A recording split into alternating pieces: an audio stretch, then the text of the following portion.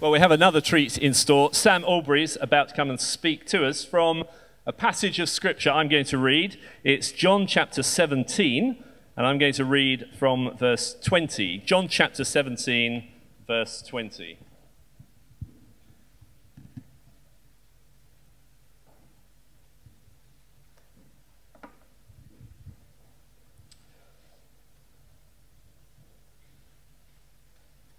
And this is Jesus praying. My prayer is not for them alone, his disciples. I pray also for those who will believe in me through their message, that all of them may be one, Father, just as you are in me and I am in you. May they also be in us, so that the world may believe that you have sent me. I have given them the glory that you gave me, that they may be one as we are one. I in them and you in me, so that they may be brought to complete unity. Then the world will know that you sent me and have loved them even as you have loved me. Father, I want those you have given me to be with me where I am and to see my glory, the glory you have given me because you loved me before the creation of the world. Righteous Father, though the world does not know you, I know you. And they know that you have sent me. I have made you known to them and will continue to make you known, in order that the love you have for me may be in them, and that I myself may be in them. I wonder if, Sam, you'd join me so I can pray for you. Sam Allberry is probably well known to you from his writing. Some of you may even remember him. He was a student pastor at St. Ebbe's, Oxford, was ordained back in those heady days, has worked subsequently for St. Mary's Maidenhead, and now is working full-time for Zach Trust, who allow him to go and work for the Gospel Coalition, looking particularly at issues of sexuality, where he brings a lot of expertise to that. So, Sam, you've served us really well already. We're delighted that you can join us this evening to take us more deeply into what it means to live and speak for Jesus in everyday life, apologetics for everyday life. Can I pray for you? Please do.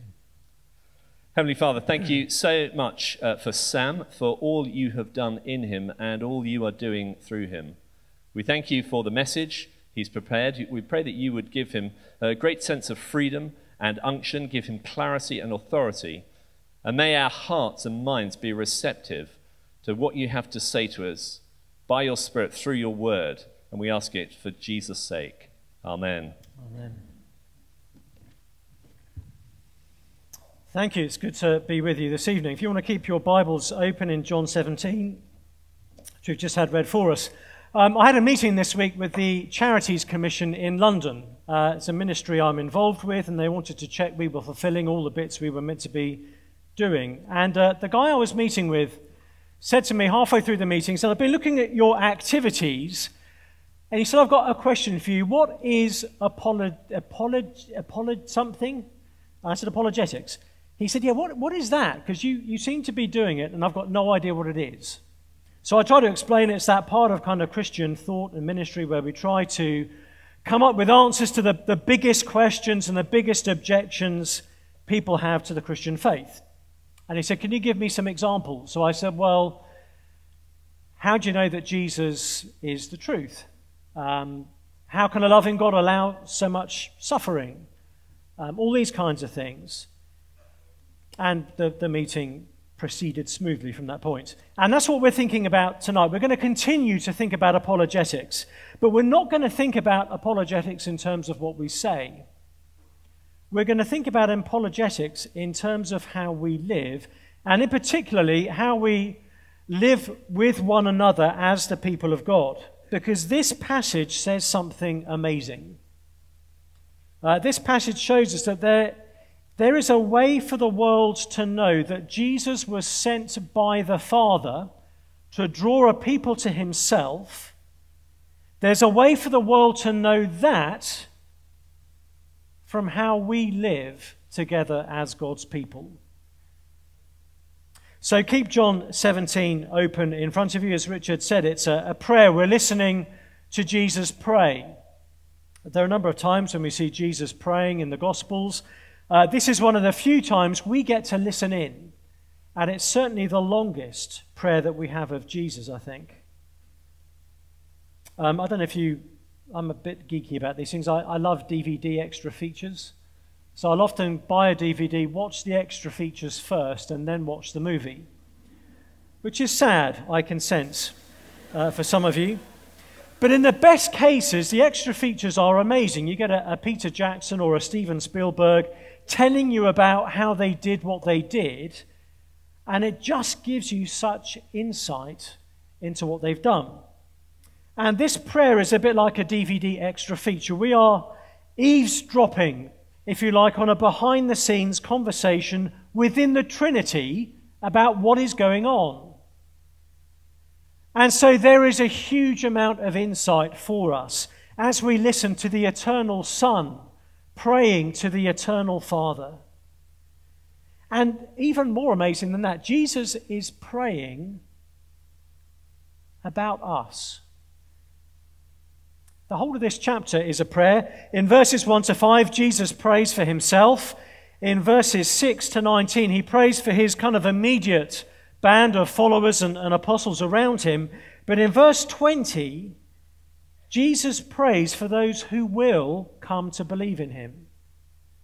So verse 20, my prayer is not for them alone, the people around him. I pray also for those who will believe in me through their message. So this passage is Jesus praying for you and Jesus praying for me. And Jesus is assuming something that his followers would have found extraordinary. Because Jesus is assuming that after he's gone, after he's returned to heaven, he's assuming the gospel is going to be fruitful. He's assuming that the story is not going to end with this small band of nervous and flawed disciples. Jesus is assuming generations of believers are going to follow down through the centuries. And the passage shows us how that is going to happen. I minister in a Church of England context, and therefore I have 3 points.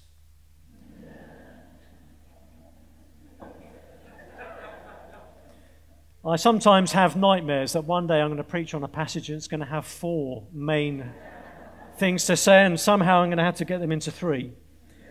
So we're going to think this evening about our belief, about God's love, and about the world's response.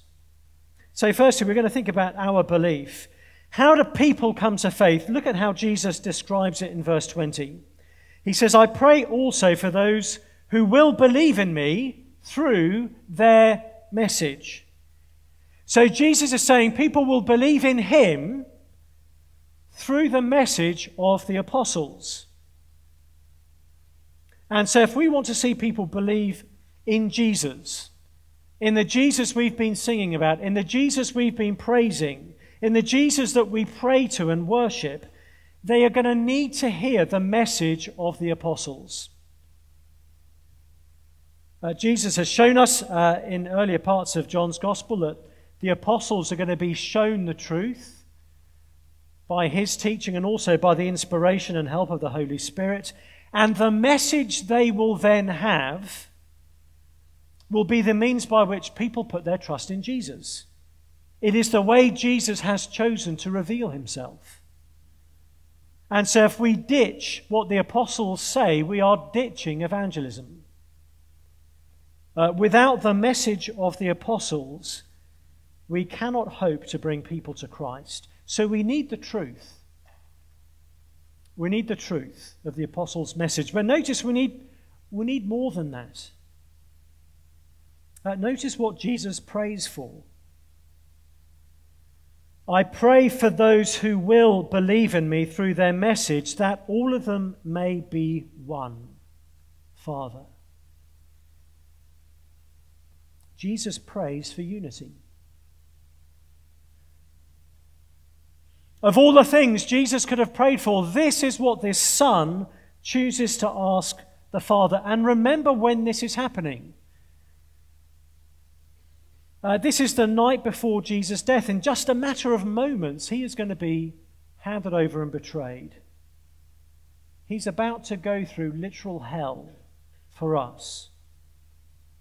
And at this point, having been able to pray for anything, Jesus prays that we would be one. And he prays for it 3 times. Verse 21, that all of them may be one. Verse 22, that they may be one as we are one. Verse 23, may they be brought to complete unity.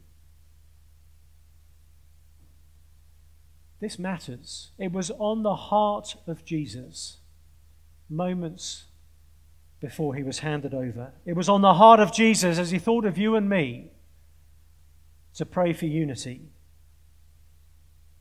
Now notice the unity Jesus is talking about. It is unity among those who believe in him through the message of the apostles. It's not wider than that, and it's not narrower than that. It's not bigger than that, and it's not smaller than that. Now, I think we often get Christian unity wrong in our thinking. There's a story about a guy who was walking through a city in the States, and as he walked along, he saw a man standing on a bridge looking like he was going to jump. And so he quickly tries to engage this guy in conversation, try and talk him back from the edge of this bridge, and he says, "Don't you believe in God?" And the guy says, "Yes, I do." He says, "Oh, are you a Christian or a Jew?" He says, "I'm a Christian." "Protestant or Catholic?" "Protestant." What denomination are you?" I'm a Baptist." "Southern Baptist or Northern Baptist?" "Oh, Northern Baptist." "Oh, well, so am I." "Are you a Northern Conservative Baptist or are you a Northern Liberal Baptist?" And he says, "I'm a Northern Conservative Baptist." "Oh, so am I." "Are you a Northern Conservative Reformed Baptist or a Northern Conservative Fundamentalist Baptist?" And the guy says, "I'm a Northern Conservative Fundamentalist Baptist." "Oh, right, me too." "Are you a Northern Conservative Baptist Great Lakes region or a Northern Conservative Fundamentalist Baptist Northeast region?" The guy says, "I'm a Northern Conservative Fundamentalist Baptist Great Lakes region." "Okay, so are you a Northern Conservative Fundamentalist Baptist Great Lakes Region Council of 1879, or are you a Northern Conservative Fundamentalist Baptist Great Lakes Region Council of 1912? He says, "Oh, I'm a Northern Conservative Fundamentalist Baptist Great Lakes Region Council of 1912. At which point the guy says, "Die, heretic," and pushes him off the bridge.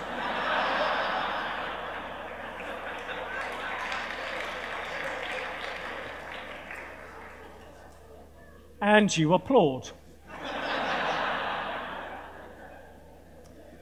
I don't think that's a true story, much as part of me would like it to be so. But it does serve to show us we often get Christian unity wrong in our thinking.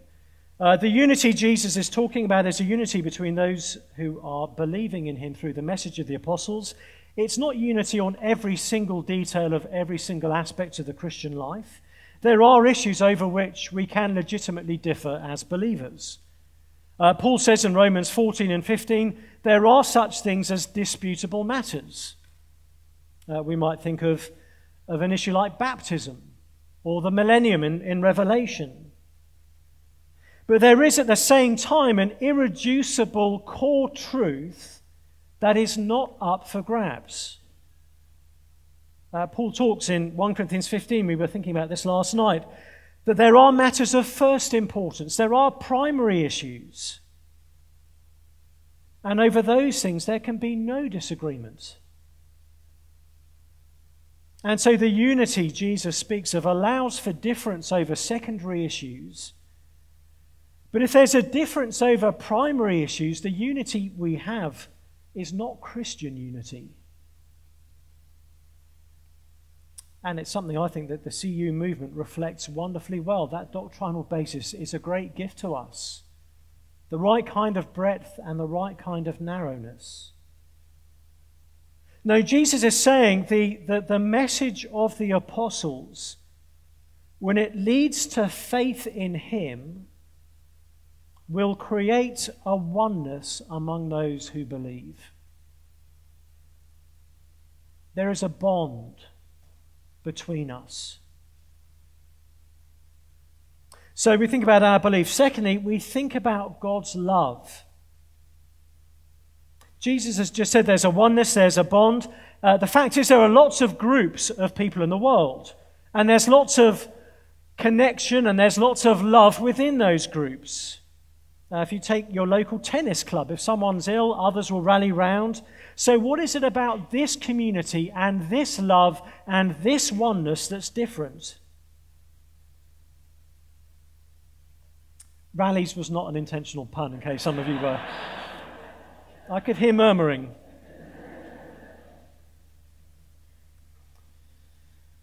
No, the oneness, the unity, the love Jesus is talking about among his people is not ultimately human in origin. And he shows us why that is. Look again at verse 21. He prays that all of them may be one, Father, just as you are in me and I am in you. Jesus says our unity, our oneness, is to be like the unity and oneness that the Father and the Son enjoy. He says it again in verse 22, I've given them the glory that you gave me, that they may be one as we are one. And so our unity is like the unity of the Father and the Son. But it's more than that. It's not just that our unity is like theirs. It's not just that we've studied the Trinity and then copied them. No, Jesus says our unity is grounded in theirs. Look again at verse 21. That they may be one, Father, just as you are in me and I am in you, may they also be in us. It's not a question of imitation. It's a question of participation.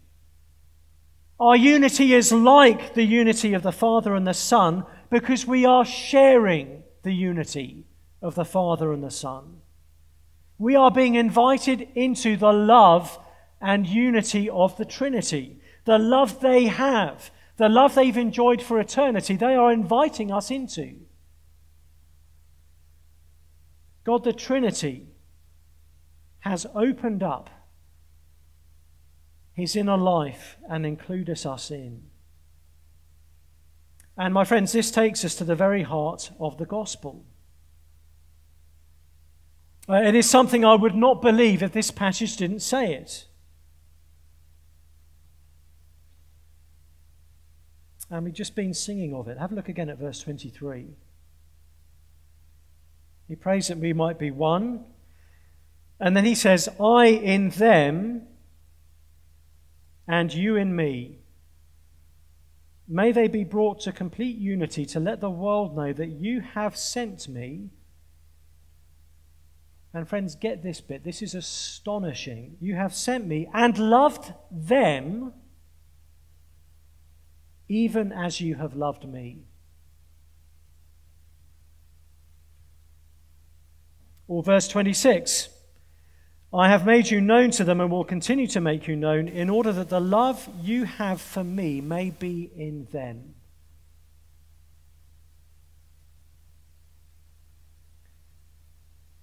Jesus is saying, and it's astonishing even as I utter the words to you tonight, Jesus is saying that we can be as loved by the Father as the Son himself is. Do you see that?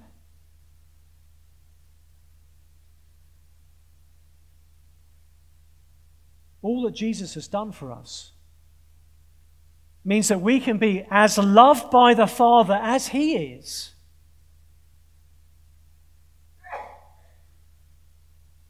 I had a flight a while ago where I booked up my ticket, and as I booked my ticket I thought, I know someone who flies for this airline. I'll drop him a line and let him know I'm flying with this airline. So I wrote to my friend and said, I've just booked up on this flight. I'm on this route. I know you sometimes fly this route. Any chance you're going to be flying me? And he wrote back and said, I'll have a look at the rotor and I'll see what I can do. And a week or so before the flight, he wrote to me and said, I'm going to be flying you. I'm going to be captain. So I'll come and find you in the departure lounge. So I got excited at this point. I thought, this could be interesting. I went to the departure lounge. I dressed in a jacket and tie, thinking just in case he needs to move me anywhere nearer the front of the plane, I want to look like I would belong there, that would be a natural place for me to end up.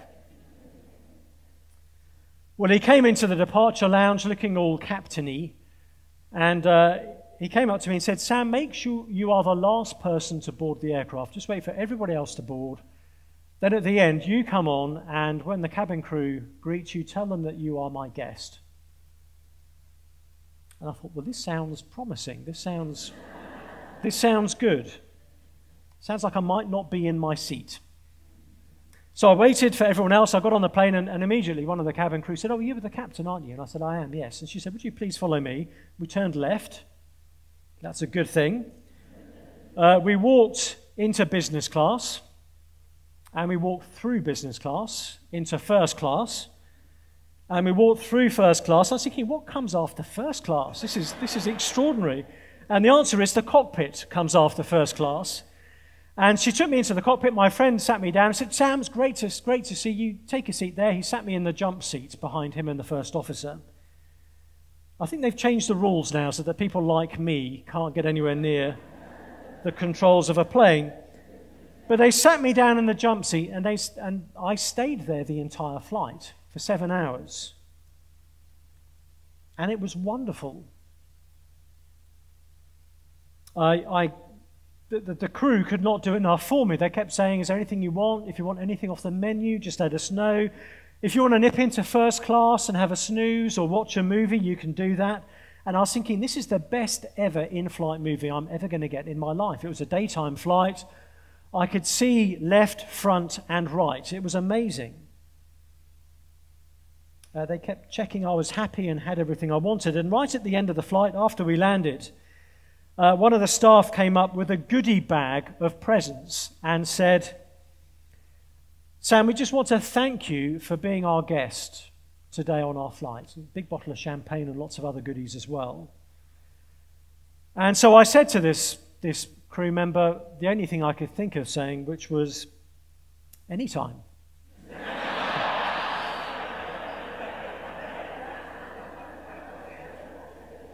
I mean, seriously, I can, have flexibility in my diary. If it would help, I can come back anytime. Just let me know. I'll cancel stuff. I can be available to be a guest again if it would help.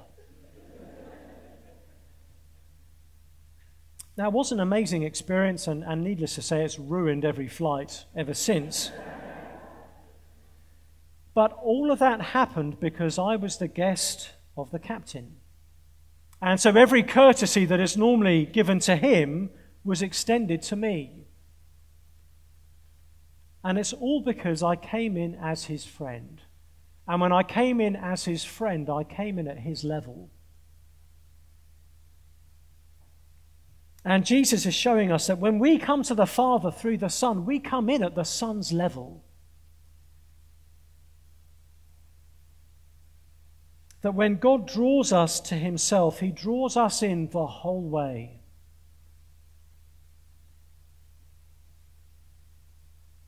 I'm not just forgiven as a sinner. I'm adopted and included as a son. And the love the Father has for Jesus, he now has for me. And Jesus says when that love comes into our lives, when that love is real to us, it changes us and the world notices. So our final point is the world's reaction. Bless you. Wow. That sounded painful. If you need a medic or a doctor, just let us know.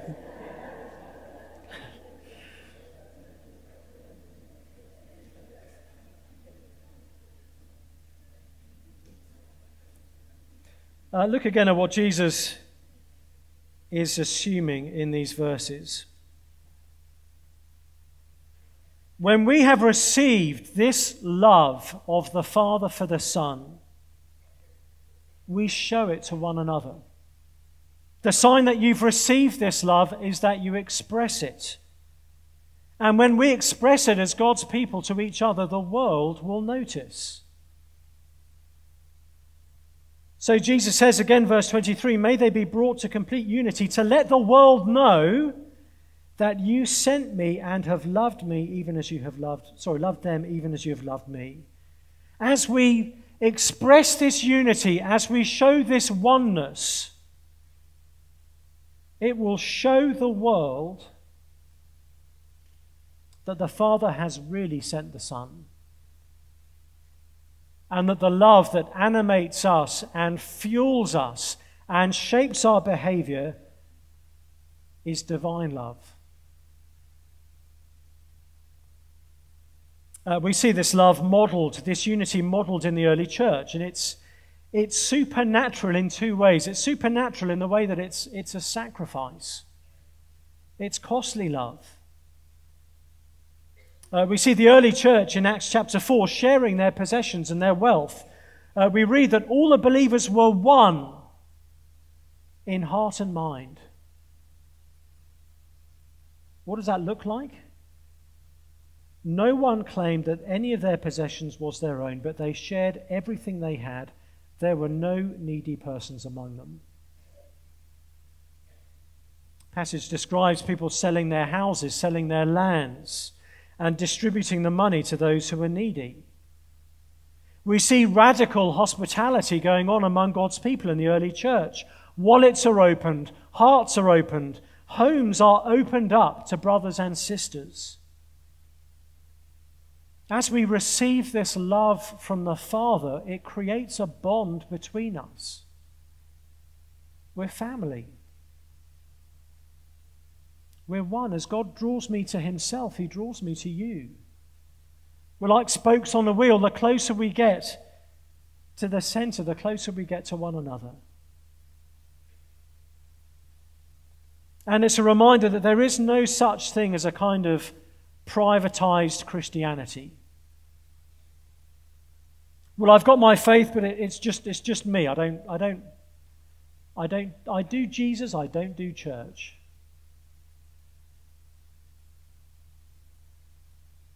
No, the love the Father has shown us is a love that binds us to one another, a love that creates a sense of oneness among us. That love is sacrificial, but also it's impartial. We end up showing love and expressing unity and oneness with people that we have no earthly business being close to. The pattern of this world is that like attracts like. We stick to our type, whatever that type is, but that is not the case with the gospel. It binds together people who would otherwise have nothing to do with each other. And we see that particularly in the letter to the Ephesians. God makes a new humanity out of people who would otherwise be utterly apart. And nowhere was that more the case than with the Jews and the Gentiles. And yet Paul can say in Ephesians 2, yet God himself has made the two one and destroyed the barrier. His purpose was to create in himself one new man. The gospel joins together people who would otherwise be separate. I heard somebody share recently how powerful it was at a Christian event to have a Palestinian Arab and an Israeli Jew praying together as brothers in Christ, both having come to faith.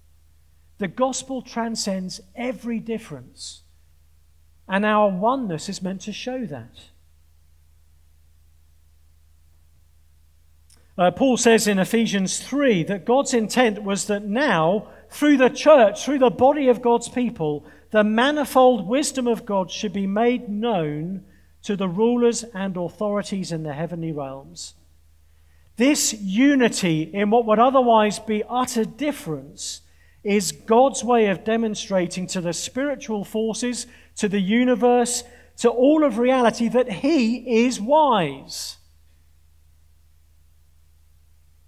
And so the church, the people of God, the Christian community in its oneness is God's mic drop to the universe. God can point to his people reconciled across every human difference. He can look to the powers and the principalities, point to the church and go,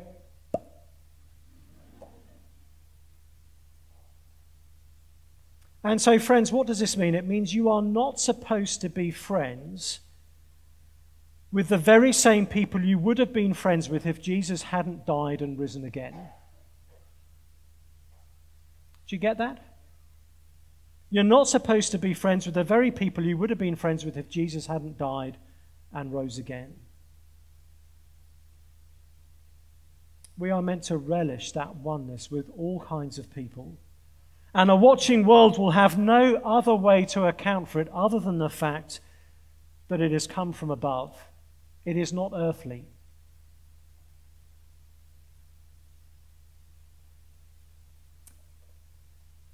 As I close, Neptune was the first planet discovered not by observation, but by mathematics. That wasn't the case that someone looked out of a window one day and like, oh, there's a planet. That's allegedly what happened with all the others. It's probably a bit more complicated than that. But it wasn't that someone saw Neptune and was like, oh, there's a planet there. No, someone had worked out that Neptune must exist and had worked out exactly where it did exist. A guy called John Couch Adams in the 1840s.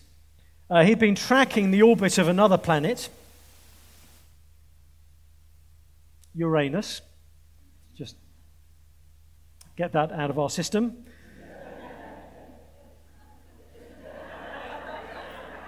Get it out of my system. I have the mind of a 12-year-old.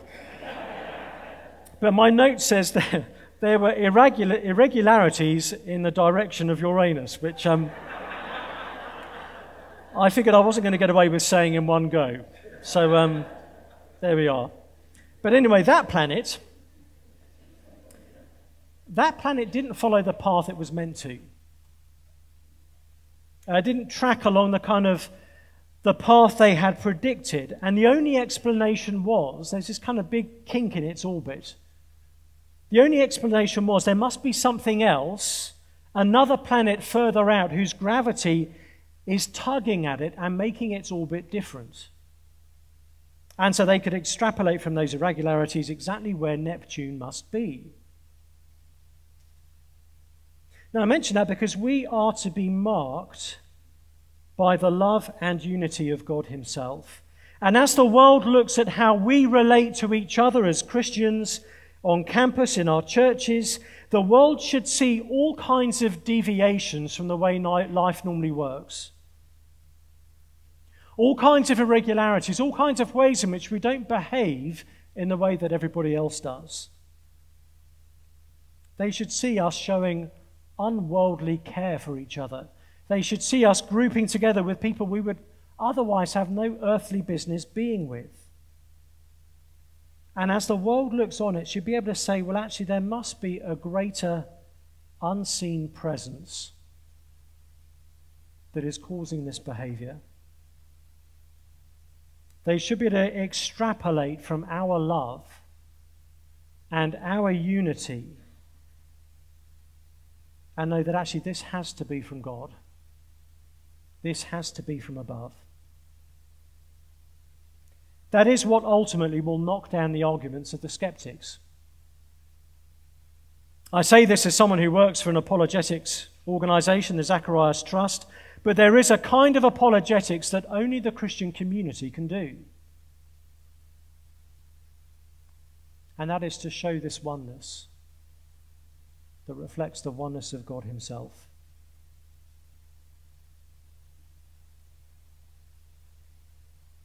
Well, let me pray for us as we seek to be the people of God in a way that the world will be changed by us. Let's pray.